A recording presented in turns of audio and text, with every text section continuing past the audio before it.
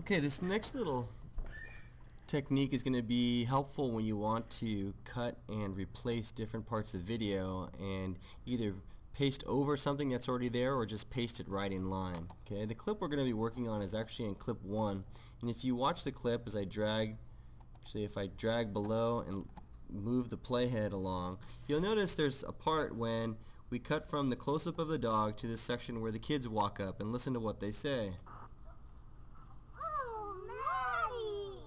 Okay.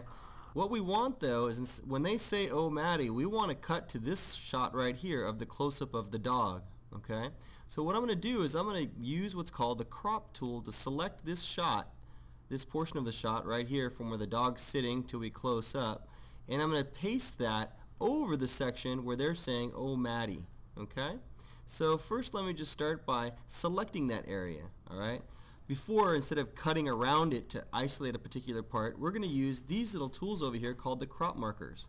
And when I grab one, I can drag it all the way down to the right and drag the other one down and set it right to the frame where that shot ends, or begins I should say.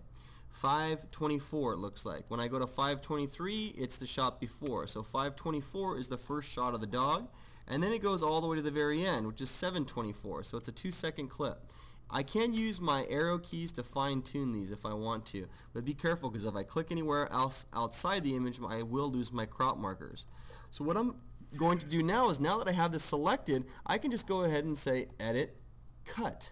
Okay? Cutting it does not delete it, it just removes it from the actual clip. So it's still in the computer's memory, right? Now I have to tell it where I want it to paste, okay? We know that in this clip, there's a section there where they say "Oh Maddie." So let's go ahead and set our crop markers out again to that part from where they say "Oh Maddie." So let's hear it. Oh Maddie. Okay, so it looks like it's right about there, and maybe we'll push it a little bit more to say 324, like that. So we can grab the crop marker to 324, and the out crop marker will be 523. Let's actually make it to 323 because I know that's a 2-minute clip.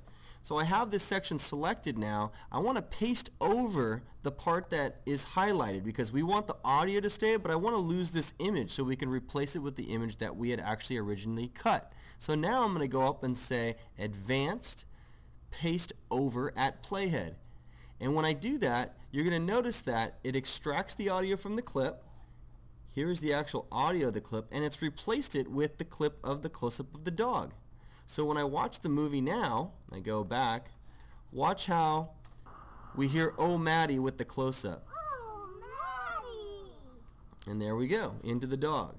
So again, what we did was we cut part of the clip off this first part, and we were able to paste it over another section of video to replace it with this close-up of the dog, yet to keep the audio. Okay? So let's everybody go ahead and give that a shot.